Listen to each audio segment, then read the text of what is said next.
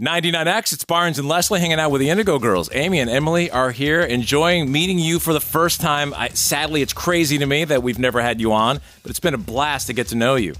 I love the fact that you've never stopped making music, whether it's Indigo Girls or solo.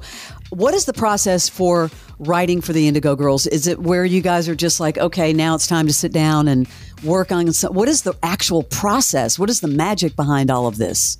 Well, I mean, sometimes we know that we have sort of an album brewing on the horizon, like we're sort of strategic about when we have the time to release. It's been a busy year, so for us it's going to be a little chunk of time until the next one. But so, in other words, we'll start to sit down and write, sort of write all the time.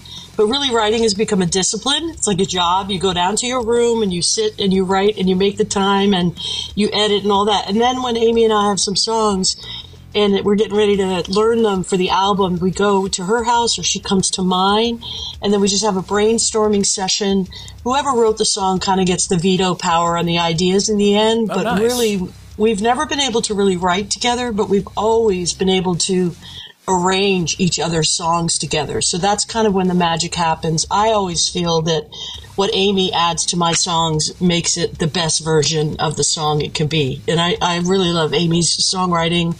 So it's just a wonderful way to live this full musical life that's just not all about your writing and your ideas. As a duo, though, what's wild is if you both lost the hunger for it, for doing this, it would be trouble. Or one of you. If one of you lost, you know what I mean? Like if one of you is like, I'm just not feeling it, you know? Like it's like, wait a minute. So it's amazing you still have the love for this as you did when it all began.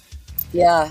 I mean, we take breaks, you know? I mean, we do our own thing, and I think we just know what's going to keep it alive, you know, and we have a lot of respect for the duo as an entity, you know, of itself, you know, and how to just maintain that. And we're lucky. We're lucky. You got to have gratitude for a career this long. And well, I use you guys as an example a lot. A lot of young artists now having to try to have a career in the day and age of social media and how tough that is for your mental well-being. But I always tell people, like, you know, find your community, because you guys talk about community a lot, and pay it forward. You know, take the spotlight off yourself and pay it forward, which you've done your entire career. And I think that's just a testament to part of the longevity of the Indigo Girls. So thank you for that. Well, this community has supported us. I mean, Georgia music is incredible. It's really our jam, getting together with other people, lifting up each other's music. And it's just the spirit that we grew up out of, and the spirit that it keeps us alive. It's not really any kind of like conscious thing. It's just where we want to be. Thank you so much for coming on. Such an honor to have you guys on. Thank you. Barnes and Leslie, appreciate it. Thanks for having us.